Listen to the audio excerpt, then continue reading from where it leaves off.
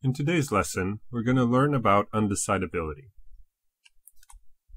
And that is just to say we're going to prove that certain languages or certain classes of languages are not decidable. We learned about decidability in our last lesson.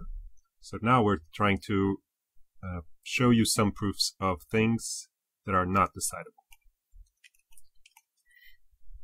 So before that, we need to talk a bit about the formalism that we're going to use in this final module. So we're going to use the Turing machine theory that I created in Coq. And this is a bit different than what you were using before for regular languages and for context-free languages. So it requires a bit of an introduction. So first, as you know, I'm implementing the Sipser book on Introduction to Theory of Computing using the Coq programming language. So the reason why I'm doing this is so that you can walk through any proof that is in the book that I covered and step through it step by step. I'm going to explain the proofs a bit more informally so you get the intuition behind why things are happening the way they are. But at any point you can open the editor and step through the various finer details of the proof. And I hope that serves as a good helper for your own education. I'm always very excited about students that want to do a bit of research. So if you're interested in contributing both to the various theories I've been defining in Coq, if you are interested in proving extra theorems and lemmas, please let me know. I'm always very happy to collaborate with people. Same goes for if you want to do any kind of summer projects, summer research projects related to this course or a bit not so much related but still using the same techniques. I'd be very interested to think about something with you. So one thing that you might be wondering is why is proving so important? And there are a few highlights I want to mention. And the first one has to do with generality, right? When you're doing a proof, you really have to think about all possible cases.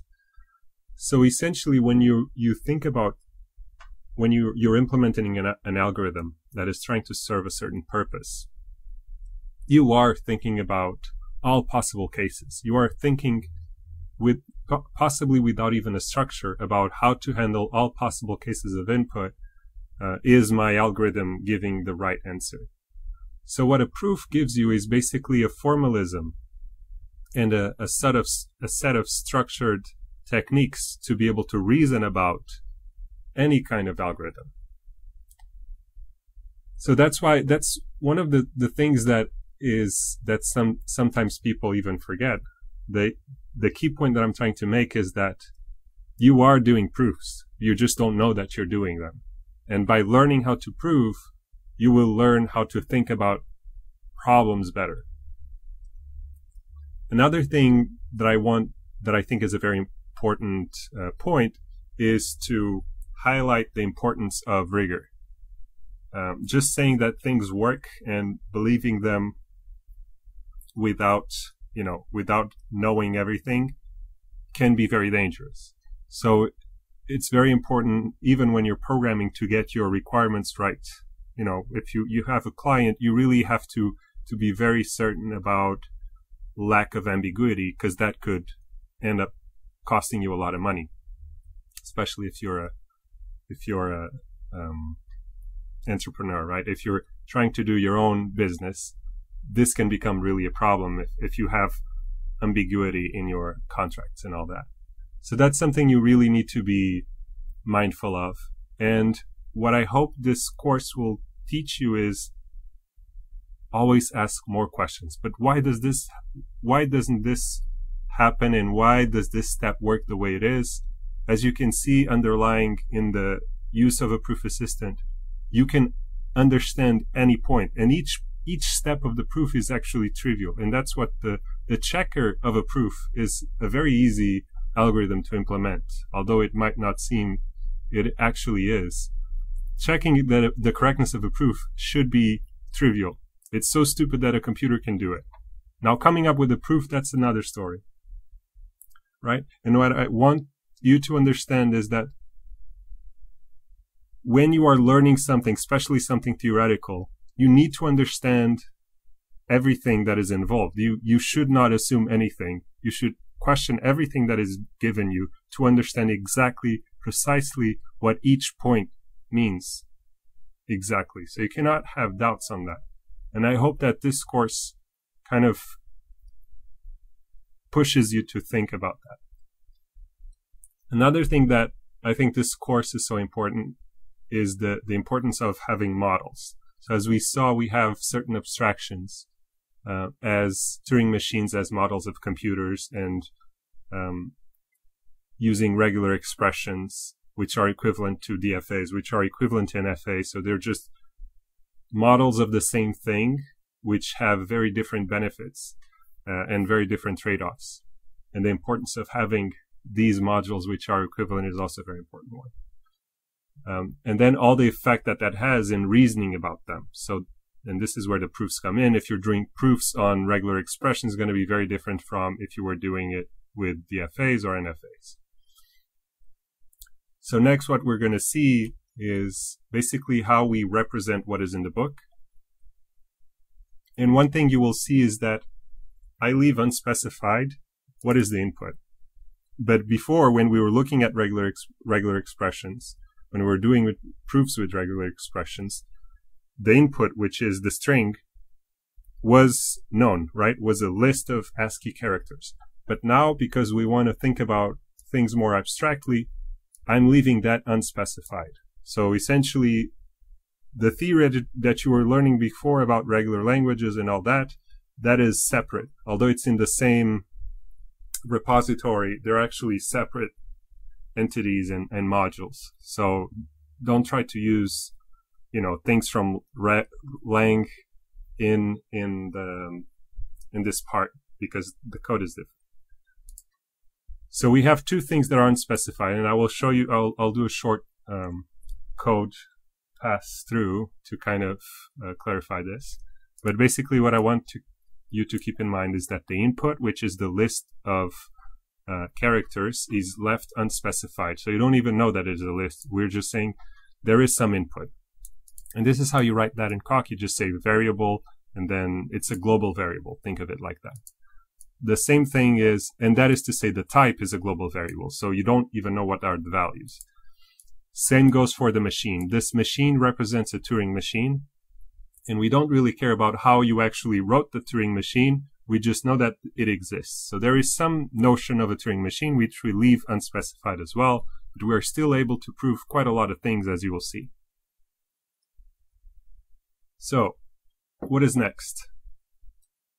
Next, you will need to learn about this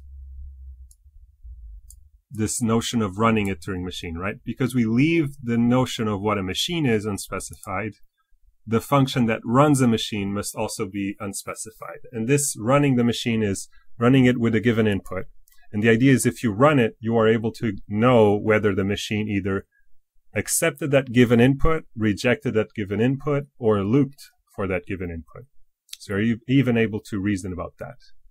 So given what the function run specifies is something that given in a machine and an input gives you the result of running that Turing machine with that given input.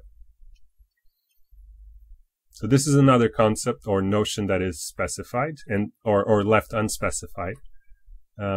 And then you have something that is very close to what we saw before for regular languages. The way we define a language is just a predicate, right? It's something that takes an input and returns a proposition, right? So one way of, if you see this in the book, this is kind of the same as writing all the elements X that are in the predicate P, which is a language. So knowing if an X belongs to a certain language, as we saw before, is just the same as showing that the language holds for X, right? So it's that functional encoding that we've been using it until now. And we also saw how to represent A of n, B of n using this functional encoding, right? That's, if you go to L5, that's basically how we defined A of n, B of n, right? We say it's a function that given an X, there must exist some natural number such that X, the input, equals A of n, B of n. So essentially, saying that something is the language of a Turing machine, well, that's what is the language of a Turing machine? It's all the words that are accepted, all the inputs that are accepted by that machine. So a very easy way to define what is acceptance of a Turing machine is just to write this predicate. So we know that a word is recognized by a certain machine if by running it you get accept. Okay. So we know that a machine recognizes the language if for all inputs, if you run it, it will accept that input for all, if and only if the word is in the language.